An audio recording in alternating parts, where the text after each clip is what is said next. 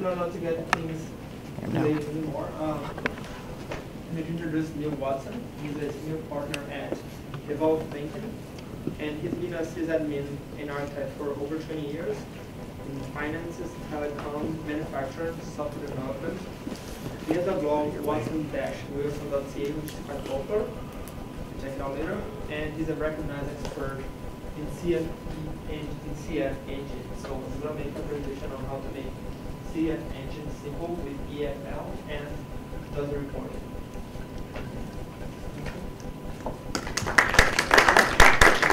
Fine earlier too. That's weird. Quick poll. How many have used CFEngine? Sort of. Version 3 or 2? 2. How many have used Puppet? Couple? Chef?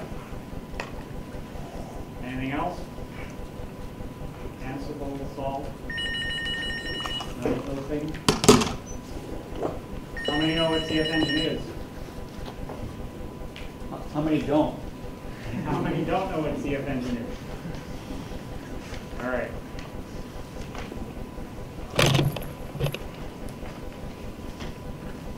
Welcome to IT. It's a fun ride sometimes.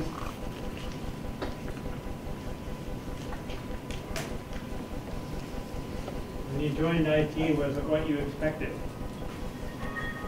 When I first started, I was pretty excited.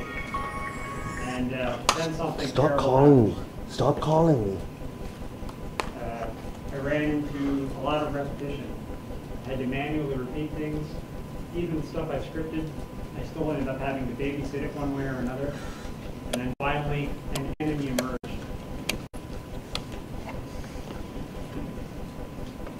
The real enemy was uncontrolled change.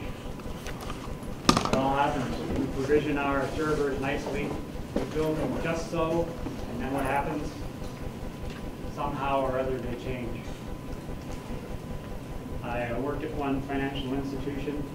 They had this great customer-facing web application that was giving them hell. So they asked me to help them out. They gave me this giant book prepared by the original vendor who built it for them, which was very well documented. The problem was it was 6 years old, and no one knew what had happened between then and now.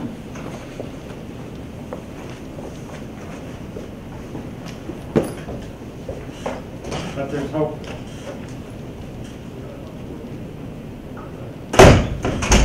That hope is configuration management, which is essentially infrastructure as code. Everyone can hear me back there, yes? Cool. So configuration management allows you to express your infrastructure as code. How you want your servers to be configured, how you want your configuration files, what processes you want running, what commands to run and when, what packages are installed, how much disk space you have. All these things can be expressed as code. And then if your system is different from what you've expressed, configuration management will change the system back to what you want. So instead of wondering what those 6,000 servers are doing, because we really don't have time to go and check them all, configuration management will automatically check them all for you at regular intervals without human intervention. Since no one knows what CFEngine is, I'll stop for a minute or two and discuss it. CFEngine is a declarative language. It's a client-server application where the agent sits on your servers and it reads a declarative language similar to what you see here. The agent reads the language and determines whether or not the system is in compliance. If it's out of compliance, it uses its own internal, already known libraries of functions and procedures that it has to do in order to find out, in order to change your system back to the desired state. So if you look at our example here, it's relatively simple. It's called in CFEngine parlance, it's called a promise. So we're promising that the shadow file has the permissions 400, the owner is root, and the group is root.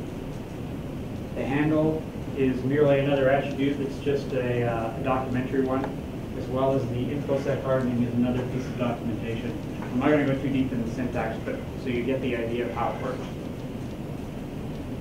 So what we have there is the shadow file is what's called the promiser. On the right hand of that, which is called the promisee. That's who they're making the promise to. So in this case, we're making it to the information security team. And everything below that are attributes about the promiser.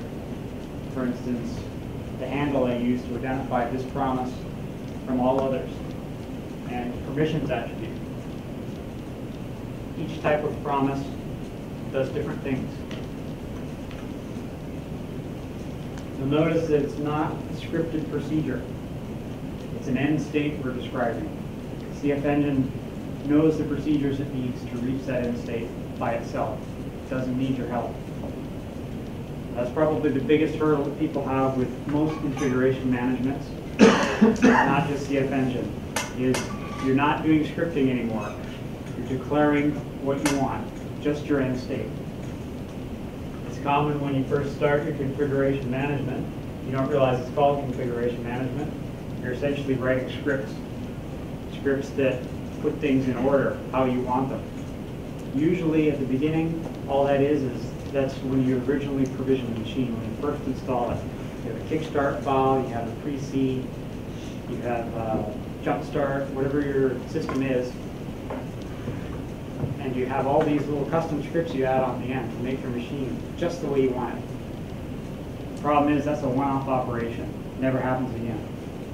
Later on, you end up writing a bunch of, taking those original scripts and you transfer them to the machines and you put a bunch of cron jobs in for a complex command and control SSH system that applies them regularly. The problem with that is, of course, it's a whole bunch of custom code that no one understands but you.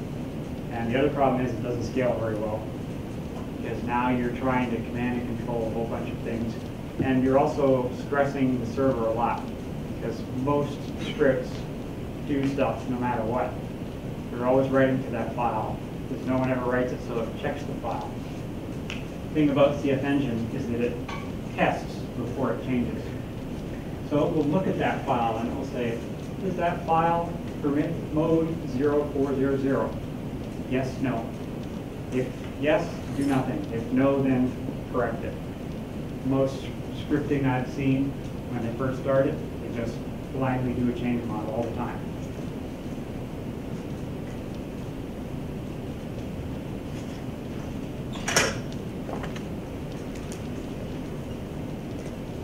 So in Unix, you can express things. Most things are expressed in terms of files, processes, and commands. Almost everything you can imagine in the Unix system is expressed using those three things.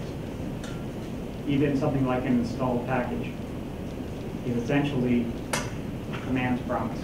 You're promising to run a command package manager that will put that package in. Or if you're checking to see if the package is installed, you're just checking the file or perhaps running a command. If you can express your configuration of your system in all these things, there's really nothing in it that you can't be prepared for. You can't configure and even do types of self-healing.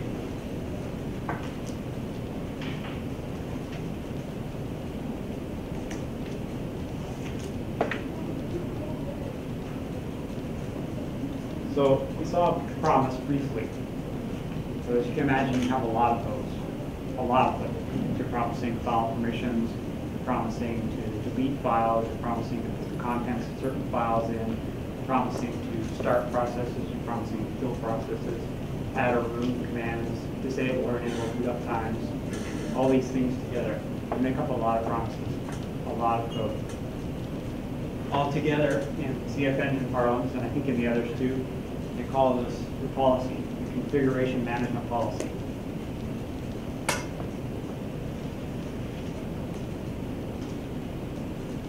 even distributing your promises, your policy, it's just another promise. So in CFEngine, it says client-server application. The server doesn't actually make any decisions for the agents. The agent does that all on its own. The server is a file server.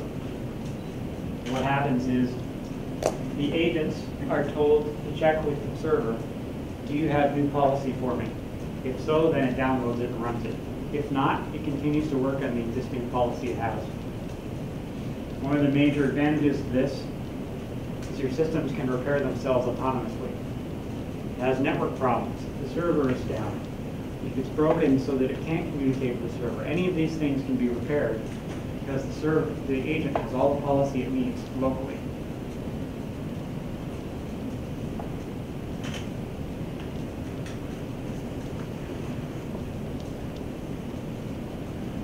No system is perfect. CFEngine is certainly no exception.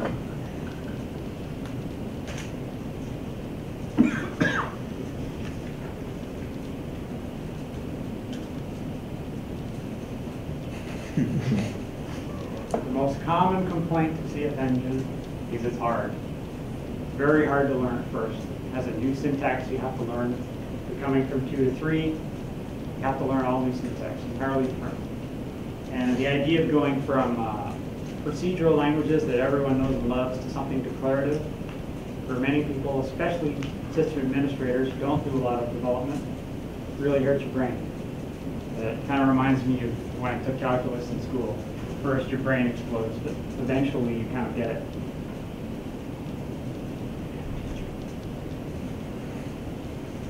That didn't turn out quite right, but sort of. The other problem is the syntax, as I mentioned, is quite complex. What I showed you there was a very small promise with only a couple of attributes. I can show you much larger ones.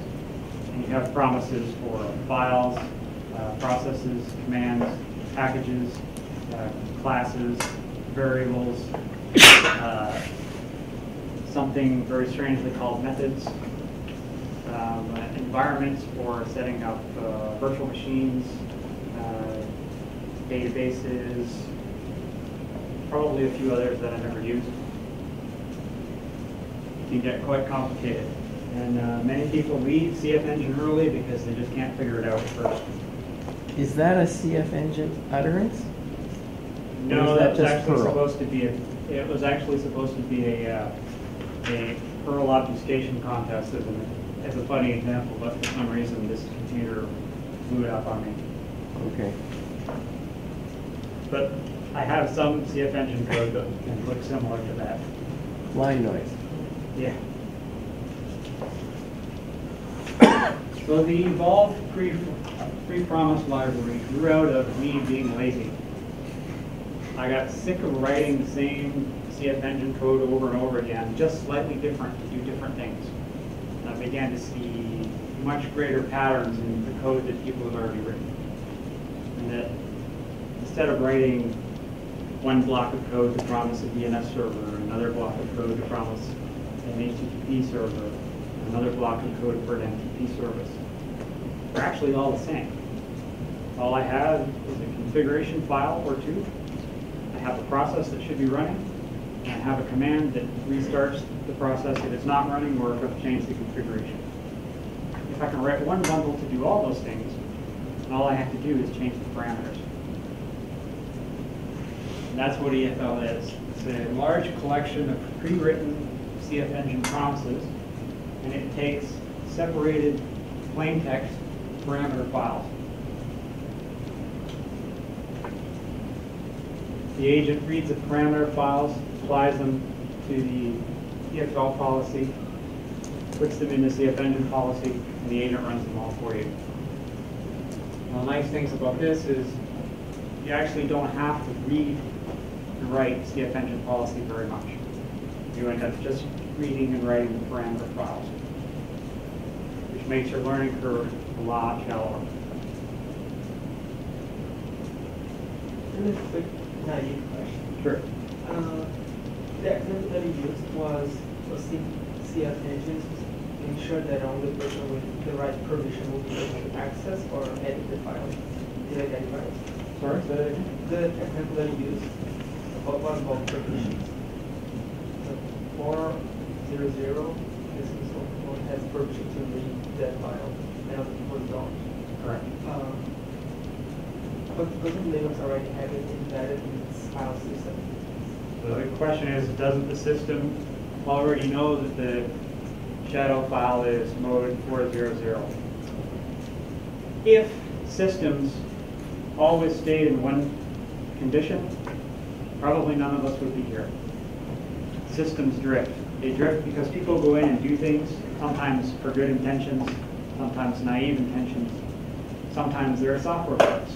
All these things can make your system change unexpectedly. Also, if you work in a place that involves security audits, it's not enough to say that this file, when it was installed, was this permissions. The security auditor will say, prove it is now. How do you know it is now? You knew it was when you installed it, but you don't know what it is now. You have to know these things. So this is where something like configuration management helps. Because it doesn't just apply it once. Every time it runs, CFEngine update every 5 minutes. Every 5 minutes, it will check that file and say, is the permissions correct, yes or no? If not, I'll fix it. So you know continuously that the system is exactly what you expect it to be. Also, for example, the owner of the file solely makes it available to everyone, but if it was supposed to, the system can go after it and change it back to what it was. That's correct. If the system changes because an owner does it for some reason, and this wasn't supposed to, uncontrolled change, then the system will change it back. Okay.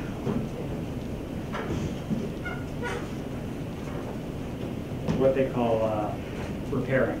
The system will what CFEngine calls it is a repair. Does it do any monitoring to discover how the damage got created? Not out of the box. You could probably configure it to do it, but I'm not sure how well it would work that way. So do these promises run like you say every 5 minutes? So you have, I can imagine a business system, lots of them, maybe thousands. So they all percolate through and check everything, all the permissions are right, files exist. They can. The question is, do the promises run? Do all the promises run every 5 minutes? Potentially getting at loading the system. Is that what you're worried about? Well, I'm just sort of wondering, like they're all trivial, no problem, but they're doing a lot of work. And, yes, some promises can handle the system quite a lot. There's a concept called locking in CFEngine, which means every promise by default can't run more than once a minute. So go ahead. I'm getting there. So if you were an impatient person and ran the agent by hand, like bam bam right after another, you wouldn't check the same promise over and over again. I would say, I checked this promise 30 seconds ago. I'm going to skip it and go on to the next one. So can it be intelligent? Like let's say you are looking at permissions on your etc. shadow file. Okay. And you maybe got a whole bunch of other things, password, who knows, all sorts of other stuff in etc. So can it be intelligent and look at the modification date and time on the etc. Directory and then say, oh, that's changed, so I better execute all these promises to check all the contents of the etc. folder? Or does it mindlessly have to go through and check all the hundreds of files you have there? You could write your policy to do that, but I'm not sure that I would trust the timestamp. Okay. So back to original question of load, every promise has a lock on it, but you can change that lock to whatever you want. So you can say certain promises, I don't want you to check them more than once an hour or once a day, which means you can take your heavy stuff like package management and whatnot and set them out so they only do every 2 hours. And your simple stuff like checking file permissions, you can do every 5 minutes. You want to specify time when the promise is checked? Like when? Like when? Yes, you can do, it's simplest to run it as a time window. So you can say, between 5 and 5:30, check this. I tend not to use time windows too much because I don't want it to work like a cron, because cron has its disadvantages in that you run it this minute and this minute only, and if it fails, nothing happens. Whereas with CFEngine, we say, I want you to run it when you can. You can give it a time window and then within the time window. And one of the things CFEngine does is it knows when the last time it ran the promise and it knows what the condition was. So it can say, well, I ran this promise successfully, so I know that I don't need to run it again within this time window because it's already been done. Which means if it fails one time, it's still in the time window, we'll try again. Which makes it more resilient. So back to EFL, we talked about parameters. Well, if we go back to our shadow promise, we have here a parameter file that works with file permissions. It's similar to a CSV file. We have a few columns there that define what it does. So we define a class, which I'll get into later. There's our promiser file. The next three columns, recurse, leaf regex, and negate, have to do with I could do some sort of search or globbing to choose a whole selection of files if I wanted to. So every file in this subdirectory apply these permissions. And then after that is the mode, the owner, and the group. And last is the promisee, which is a documentation of who the promise is for. These particular ones are referencing a hardening document from the NSA's Red Hat Hardening Guide. Here's another one. This one enables systems using check-config. So it's similar, except this time we only have three columns. So first we have the class for the context, which is when these promises are applied. Second one is the service that we're promising to enable. And the last one is, again, the promisee that says who I'm making it to. Again, this is from a hardening policy, so this has to do with hardening.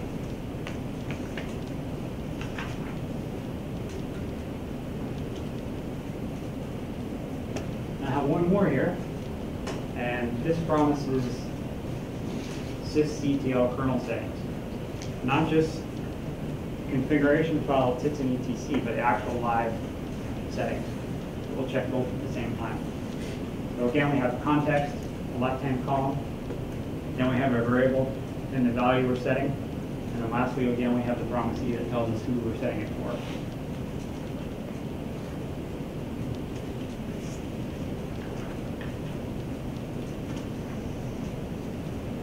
And again, weird thing here. So what that's supposed to say, and for some reason this computer has munched it up, is it's just a large list of the types of bundles that EFL library handles. So it handles setting classes, which I'll talk about later, setting variables, promising running services, disabling, enabling services, promising the contents of files, permissions of files, killing unwanted processes, starting processes, add or removing packages, setting kernel settings, deleting files, all these types of things you would do in an everyday system admin job, this can do.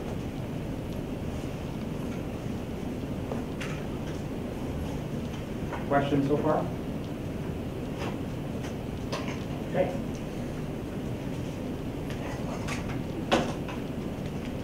I know we talked about two products, but I'm going to talk about one more briefly. It's called Delta Hardening, and it works with EFL. What it is a bunch of pre-written parameter files like the ones I showed you. In fact, the ones I showed you are. What does that mean? Do you want us to throw this on? I'm sorry, you can take any one of those off. One of these off.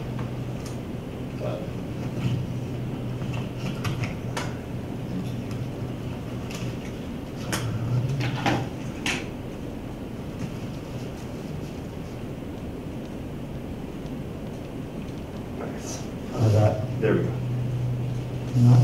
Turn down a little bit. There you go. There. So those parameter files I showed you before are part of Delta Hardening, which is a large collection of pre-written promises, promise data that you can use. And they're based on NIST and NSA server hardening guides. And there are more than 100 different areas where you can harden your servers. They include disabling, enabling services, file permissions, kernel settings, service configurations, adding or removing packages. A lot of things that will get your servers in much better hardening position. All open source, all these three are all GPL 3.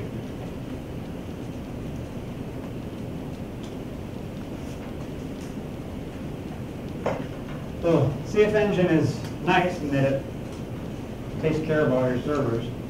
One of the things CFEngine doesn't do out of the box is now you've applied it to all your servers, now you wonder, is it working? You think it's working. I suppose you could spend a lot of time going out to each machine and auditing them periodically, doing some random sampling to see if it works. I'm too lazy for that. I think it's just picking up the PA. So we created something called Delta reporting, which is essentially a compliance log of all the promises that CFEngine does. What it does is, as the agent runs, it logs and collects all the promise outcomes that it performs. Delta reporting collects all those logs from all your systems and puts them into a database where you can search them. So you're looking at the landing page there, and you can see it's just a quick dashboard that you see at the beginning. It tells me my health count. It gives me a ratio of promises that are kept, repaired, meaning they were found to be off and then fixed, and not kept, which means they tried to repair them and couldn't.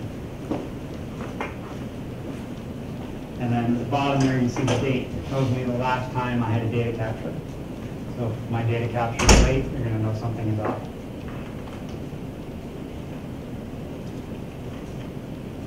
One of the reports is a promise percent summary, and that gives us a shot over time of what our promises are doing, how many are kept, repaired, or not kept. So you can start to see trends.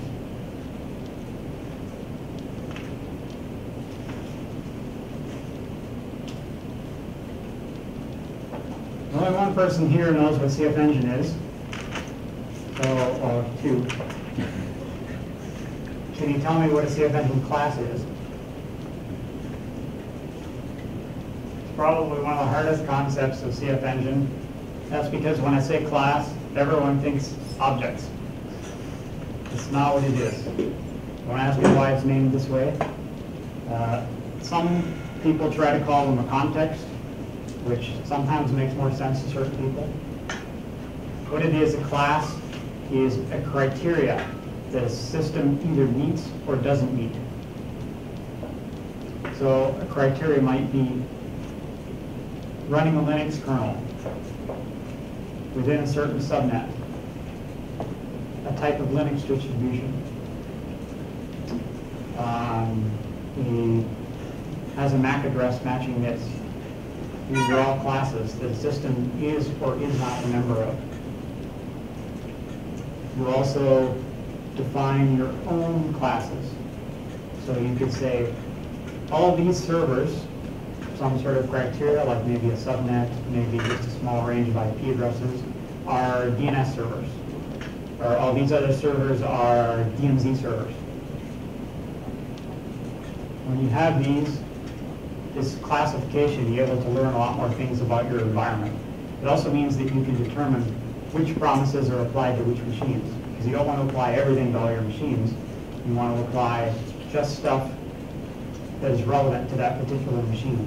And classes are how you do that.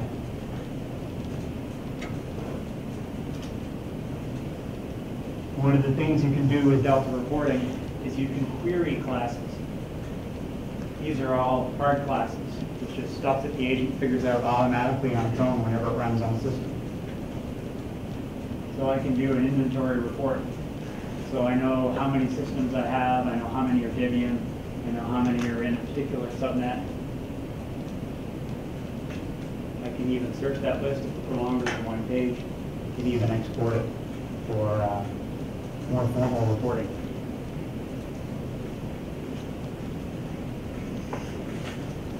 can do custom searches for classes. So let's say I have a class that says I have a DNS server class. All my hosts that are DNS. I can do a search.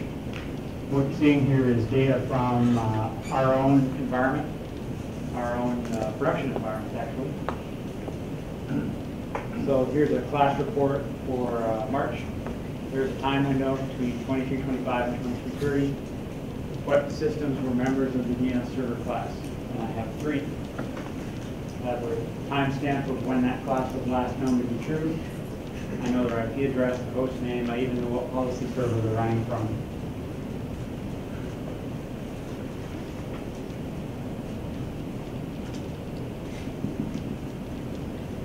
Here's a promise report. Promises are a little different than classes. We've already discussed promises. In this one, I'm querying about SSH configuration. So I'm checking the SSHD configuration file, an SSH user directory, and an SSH users authorized keys file. So I can see that all 4 promises were kept. I see when they were kept. Promise handle tells me exactly what promise they were that I can look for inside the code. And that tells me the host, the IP address, and the policy server.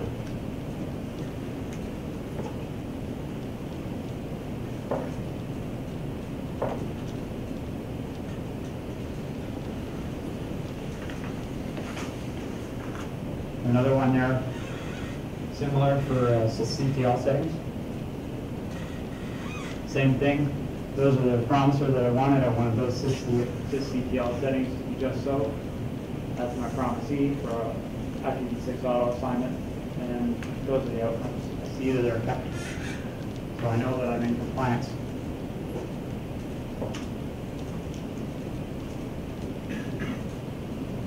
And one more, where I can just say, show me stuff that's not kept. Could be a big list, might be small. In this case, it's a pretty small list. I'm having problems with resolve.com.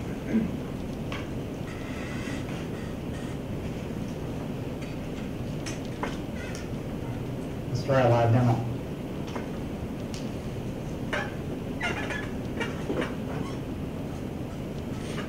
So, demo.evolve.com. Password evolve, user evolve, password user. Anyone can try this.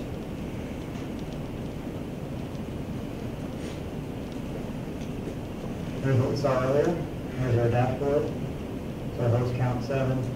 We have, in the past 20 minutes or so, we have 2,247 promises kept, 77 repairs.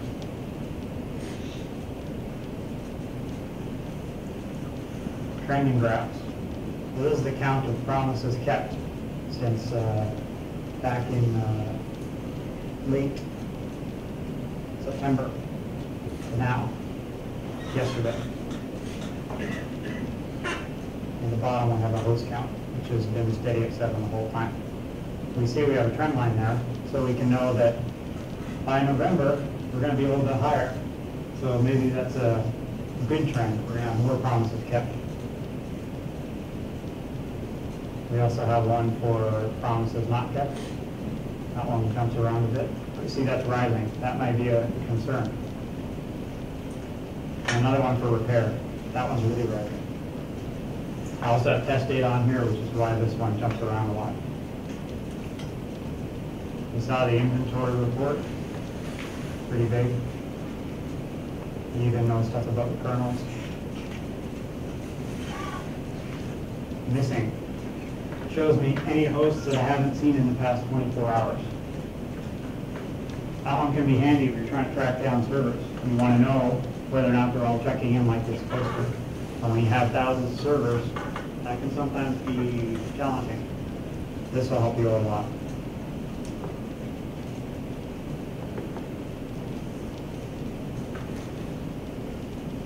Questions? Promise fail. I'm just wondering what circumstances would you have difficulty with making a promise?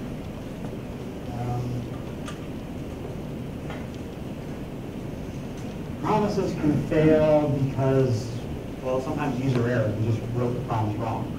Sometimes because the system is in bad shape. So let's say you wanted to promise the configuration file had certain contents, but the disk was full, so you couldn't write to it to keep that promise. Or let's say you promised that a package was supposed to be installed. Package manager isn't working, perhaps because the server is not ready. The central package server is not answering, or maybe the disk again is full. So the package manager can't determine whether or not the package should be installed, has to fail. So if you were to have a promise fail, let's say you were trying to connect to an NFS to check something in a long time, does it execute all of the promises concurrently? So it would try one promise and then wait, try the next one, or is it just roll? You can do both. You can configure the agent to run several in parallel, but some promises depend upon others, in which case it will have to be in series. Sometimes it can split off. You can say, well, this bundle, this set of promises has nothing to do with this set, so you can run them in parallel. The agent also has a timeout, which you can configure. It says, if you haven't been able to verify this promise within a certain period of time, then just skip it and go to the next one, so that your agent isn't continuously hanging. Certain subject does issue. Correct.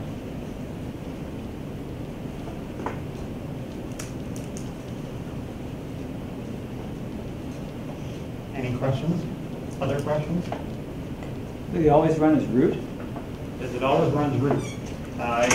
Typically, yes, because it has to be able to make promises to things that usually require root.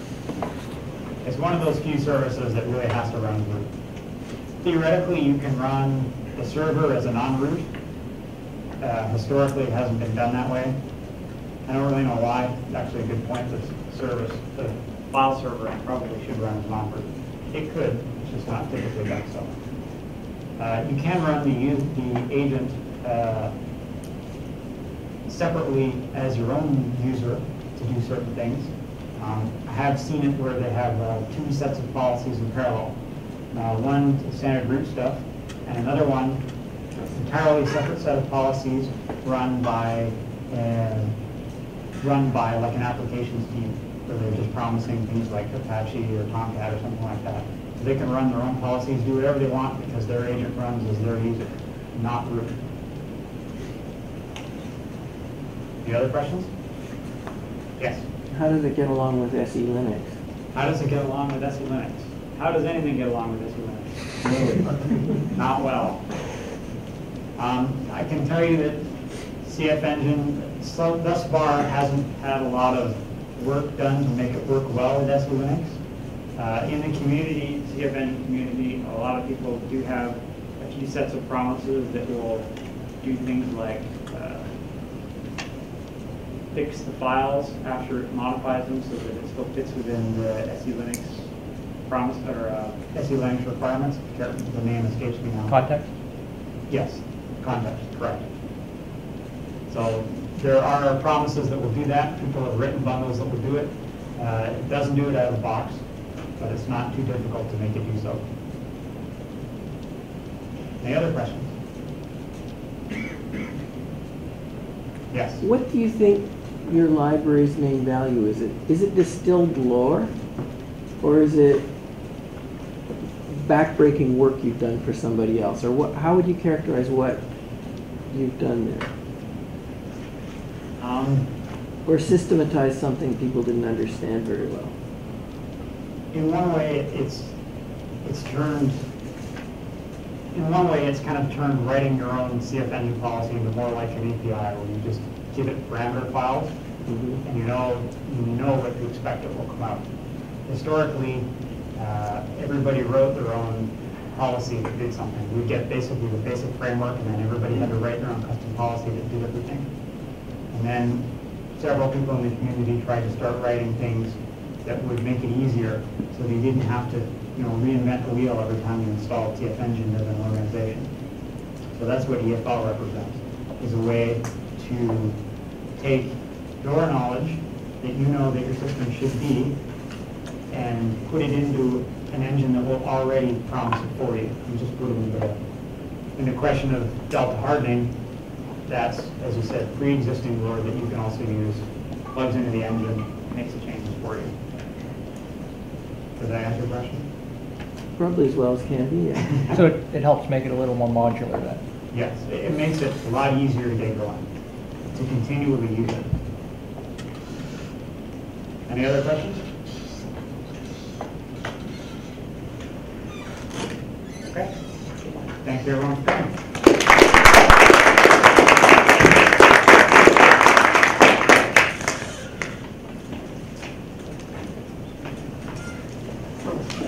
Any further questions? You want to contact them? Up.